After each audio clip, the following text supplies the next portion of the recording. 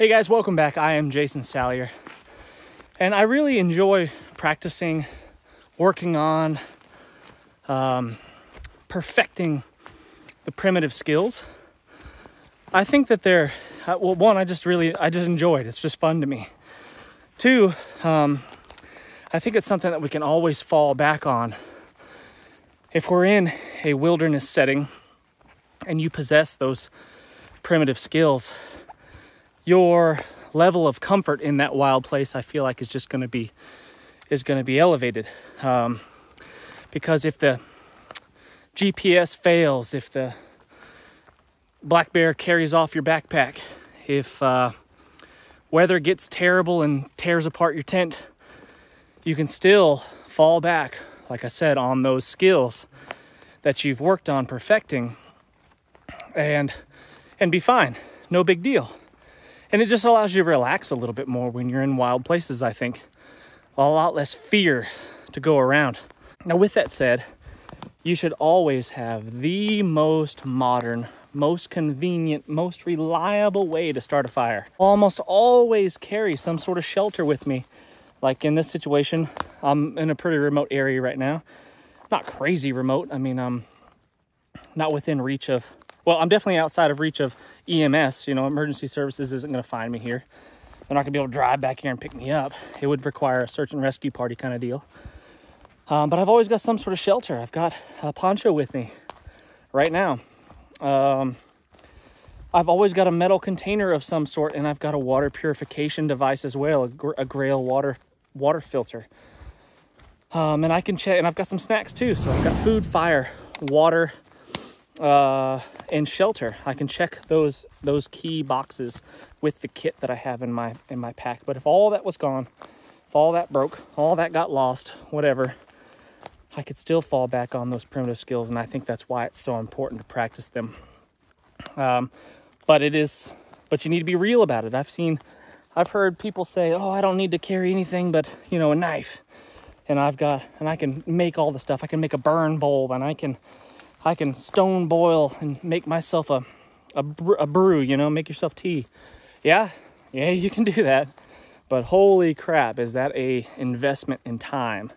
And I'm going to show you exactly what it's like. I'm not going to make a burn bowl because that takes forever. I'm going to make a primitive bowl out of white pine bark, because this time of year, summertime, the bark slips off the white pine. The younger white pines slips off there really, really easily. And it works better than anything else I've found. You could do it on poplar trees around here too, but it just doesn't work as good, in my opinion. A little bit harder to work with.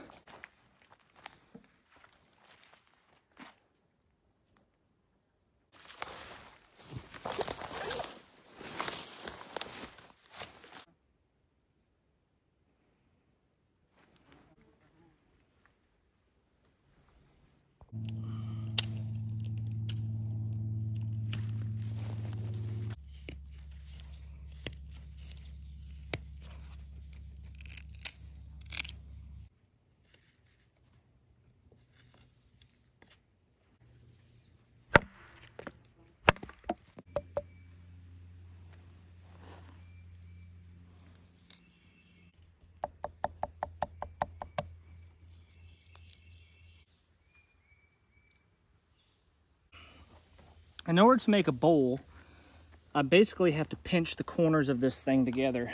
Basically, on a white pine, there's a circle of branches, and then there's a space of bark that's free of branches, and then another whorl of branches. And this length is the length between those two whorls. It's very pliable. It almost feels like a hide. Smells really nice, and you can eat all of this white inner bark. All of this is edible, full of vitamins. Really, really good stuff. And when I do make a brew in this thing, all of those nutrients, it's going to make it like a tea without having to put anything in the water at all. So that's kind of cool. There we go.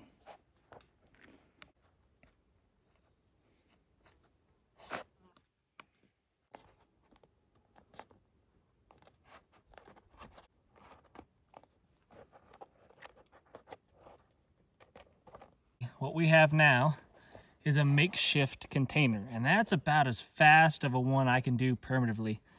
And this could be done with a rock. All right, you could make this same bark bowl out of a rock using a rock as your tool, as your cutting tool. It just takes longer, right? And you have to find the right rock, the sharp rock. You have to nap it a little bit and make it a sharp edge in order to make it work, and it'll never be as clean or anything as if you had a knife. With my knife, I can make these really nice, clean edges, and it just looks better. You know what I mean? And that matters. Now, you could drink out of this. I've drank gallons of water out of this spring right here without boiling it or purifying it, but you know, I'm just fortunate to live in a spot where you could do that. That may not be your case. You might have some nasty, scummy water that has to be purified in some form or fashion in order to make it safe to drink. You might have to resort to such primitive measures if you were unprepared or just out of luck. Let that settle down for a little bit.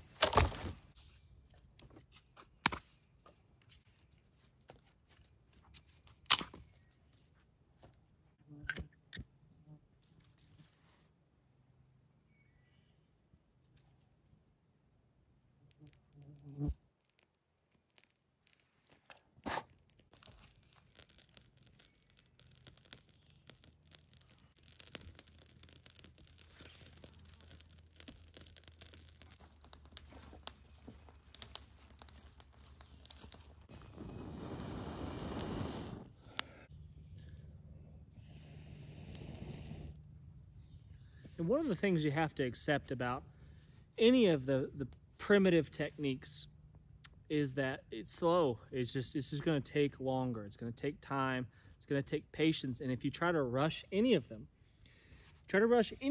most likely you're going to fail and it's not going to work. So you just got to kind of slow down a little bit.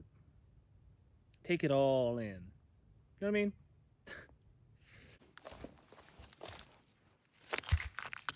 Now these quartz rocks are about the best that I could do around here. There's not a lot of options. There's not a whole lot of rocks going on unless you start digging a lot. But then again, you're defeating the purpose if you're just burning through hydration, just sweating it out.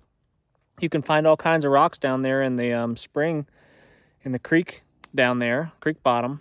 But those are going to be soaking wet rocks, and they're most likely going to blow up when you get them hot. And even these have quite a bit of moisture in them just because you're on the wet ground. This is basically a rainforest here, just about it. And it is wet. Everything is soaking wet. So the stone boiling thing is a little bit risky. You got to be careful. It's best to gradually heat them up. So while this fire is still barely burning and just a little bit of heat going on here, I'll probably just set them on top like that and let it slowly heat up as the fire builds up, and fish them out of the coals after they've been in there for a long time.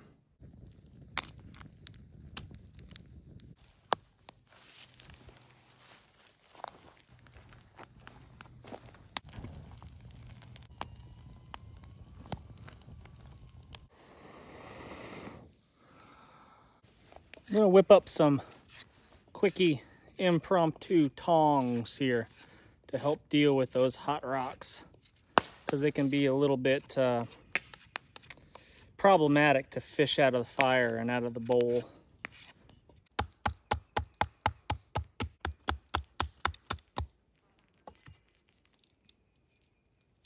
This is a maple branch. They usually split pretty good. Some trees don't split very good. They're all twisty and wild, but even though this one has some knots and stuff in it, it seems to be splitting pretty decent. Like that. Snap it off. Don't need but a little piece of it. Jam it in there nice and tight. Then we can pull the knife out and give ourselves a little wrapping to keep it from splitting the rest of the way.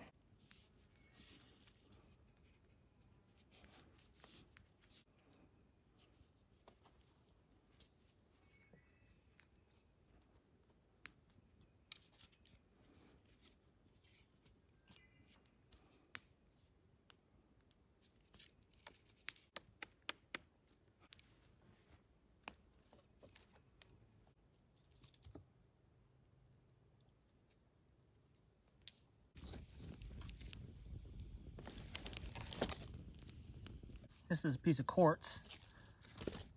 Very dirty, obviously, from being in the fire, but probably very hot. Watch your eyeballs. Trying to spill all my water out.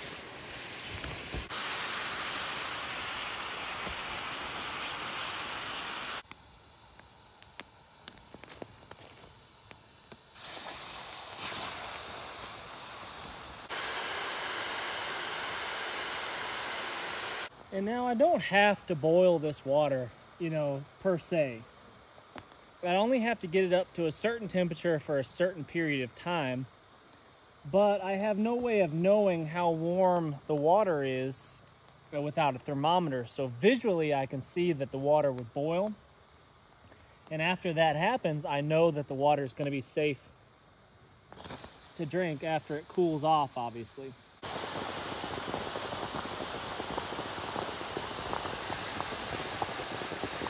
But friends, that's boiling water right there.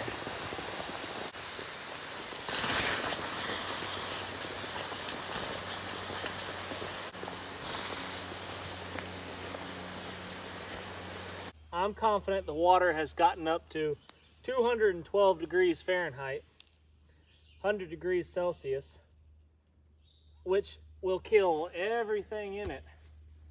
As long as I give it enough time to cool down, it's going to be perfectly safe to drink if this was contaminated water. It's filthy, it's nasty looking water. It's got ashes and stuff in it. But when you stone boil water, that's what you get.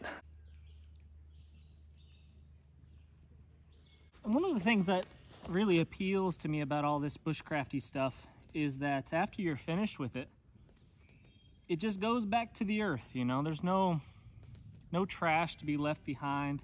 I'm gonna pull off my paracord here, stick that back in my pocket where it belongs, and I'm just going to discard this and it'll just get recycled.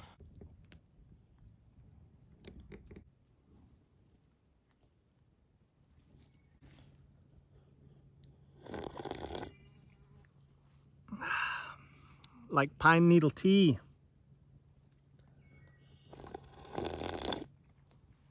That's still pretty hot.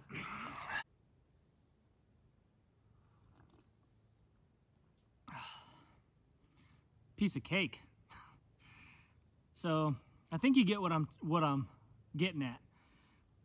It's tedious, it's time consuming. This took me a few hours just to get this much water. This might be half a gallon of water. It's quite a bit, but it still was a lot of effort to get it. So make sure you're carrying the equipment necessary to get yourself a fire, easily, guaranteed fire, and a way to purify water, no problem, no matter what the scuzzy water that you might come across. We'll see you on the next one. Thanks for watching. Make sure you hit the thumbs up and subscribe if you haven't done so already. Tally-ho!